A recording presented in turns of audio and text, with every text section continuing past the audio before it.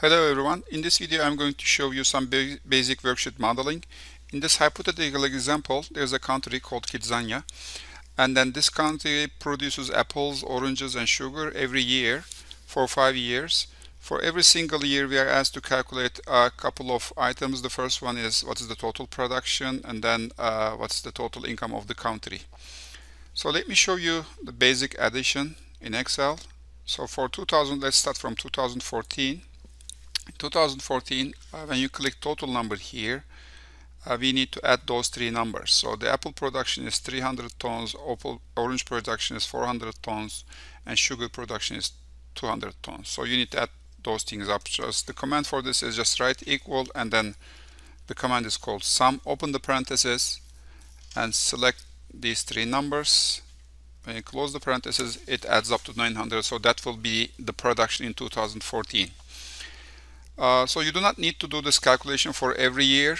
Just you need to point at the tiny square in the lower right corner of this cell, E14, and then after observing the cursor change to a thin black crosshair, and you just drag and drop, it calculates the production for every year. So 2014 production is 900 tons, 2015 is the same, 2016 is 1000 tons, etc., etc. So this is going to be the total production for every year.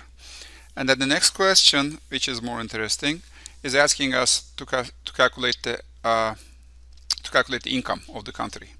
So the income from Apple is the multiplication of the Apple production, which is 300 tons, times Apple prices, okay, which is going to be B14 times B5.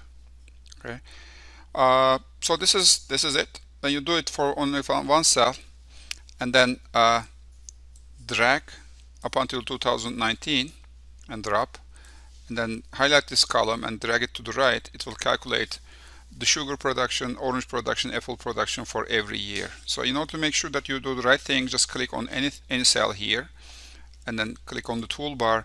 You see that this sugar production in 2019 is multiplying this cell with that cell, which is 2019 prices, and then 2019 production, which is right. So we just make sure that we did the correct calculation. So these are the incomes from every single item for 3 items.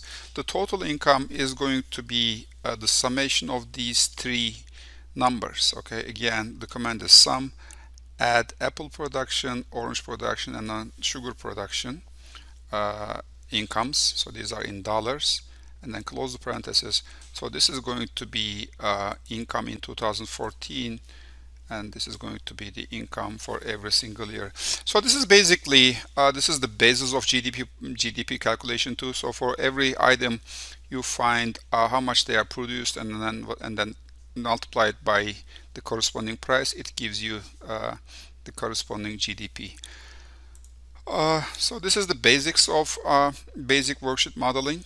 In the next video I'm going to show you how to log some numbers, because as you can see in 2015 and 2014, even though the production is the same, the country produces the same thing, the income is higher in 2015 just because the prices are higher.